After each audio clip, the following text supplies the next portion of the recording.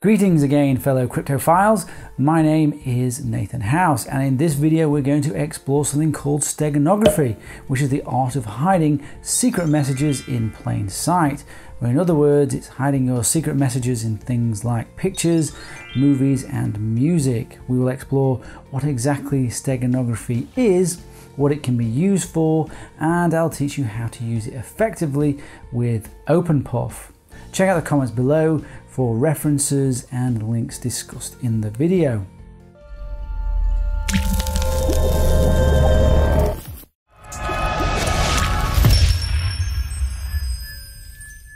Steganography is the practice of concealing information or files within other non-secret text or data. It is called hiding data in plain sight. You could, for example, hide a text file containing secret information within an image file, like this dog file here. The image file would look like a normal image, but would contain the secret message. The file containing the secret data is called the carrier. The modified carriers will look like the original files, like you can see here, without perceivable changes. Best carriers are videos, images, and audio files, since everybody can send, receive, and download them, and they're just not a suspicious format of file. But crucially, Steganography is not encryption. The data is just hidden, not encrypted. It would be very trivial for someone who knows what they're doing to take a copy of the original file, compare it to the other file, and determine that Steganography has been used and what the secret message is.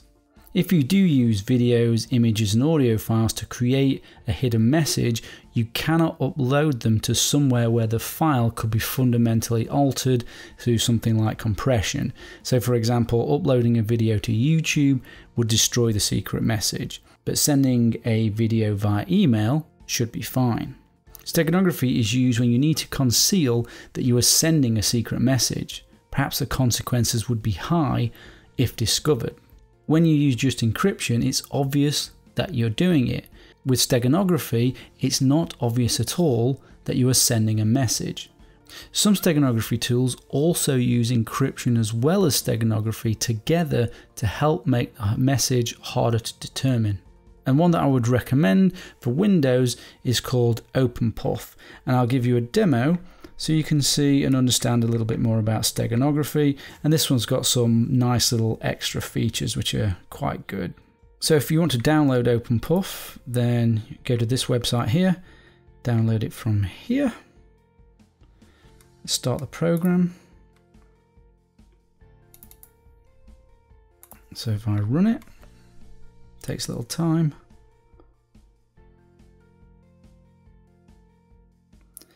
Now this section is going to take you through to the help. This is going to take you through to the home page of the website. You can ignore this. This is for watermarking, some other features it's got here. And this is for hiding your data within a carrier, and this is for unhiding your data from a carrier. So let's start by hiding some data to start with. I'll click on hide. Now we've got to enter 3 passwords. Now if you want to know why you need to enter 3 passwords, then you can have a look at the manual, which is here, which will give you a little bit more information on why. It uses the 3 passwords as part of an algorithm to do the Steganography. Now I'm going to need 3 passwords. So what I've done is I've generated some passwords here in advance because it does need, and it forces complex passwords. So I'm copy and paste these in here. And then I need to add a carrier. So I'm going to click on here and I'm going to choose the dog picture as my carrier. So there, it's added it as a JPEG, 192 bytes. And now I need to add my secret message. Now this can be any file, but there is a limitation between how big your carrier is and how big your message is going to be. You need a big carrier to carry a big message. So I'm going to select that one here. You can have multiple carriers as well. So you can have multiple videos, images, different files as the carriers. So that would be fine. I could hide that data there and it will be done. But what I'm going to do instead, I'm going to add a decoy. Click here, copy in these passwords. Add the decoy text. There's my decoy text. Validate that. There we go, it's validated. So in cryptography and steganography, plausible deniable encryption describes encryption techniques where the existence of an encrypted file or message is deniable in the sense that an adversary cannot prove that the plain text data exists. And that's what we're doing here with this decoy. If somebody was to ask for the password, if they suspected it, we could give these decoy passwords and it would reveal the decoy text instead of the real text. So let's do the data hiding and the decoy together. Put those in the STEG folder. Okay, there we go. Click done. And there we can see we've got our carrier file that is carrying our two messages. It's carrying the decoy message and it's carrying the real message. And if we want to compare it to the original file, which is here, and as you'll see, there's no real perceivable difference between the two files. But now, you don't want to use a file from the internet that can be used to compare with the carrier unless you modify the carrier first by resizing it or compressing it.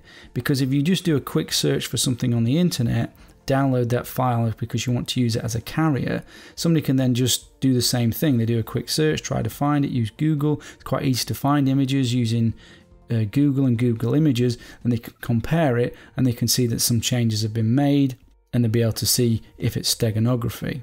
So what you should do is download a file, resize it and compress it, or use your own file. Now if you are going to use your own file, make sure there's no metadata or EXIF data in there if anonymity is important to you. And there's a section on EXIF and metadata. So let's now unhide the data from the carrier. Close that, unhide, add the carrier. That's the carrier. We've got to add the passwords and unhide, put that in the STEG folder.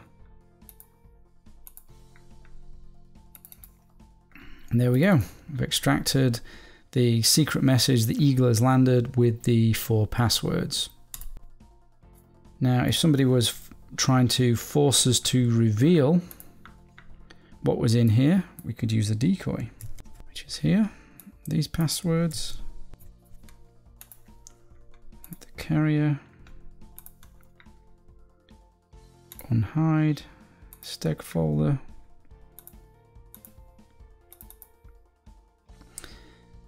and that would then reveal the decoy text here. And that would give us plausible deniability.